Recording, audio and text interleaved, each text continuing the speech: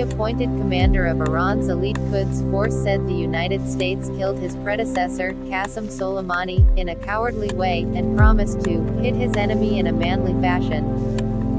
Esmail Qaani made the remarks on Monday at an introduction ceremony held for him by top Islamic Revolutionary Guard Corps (IRGC) commanders to mark the formal beginning of his tenure.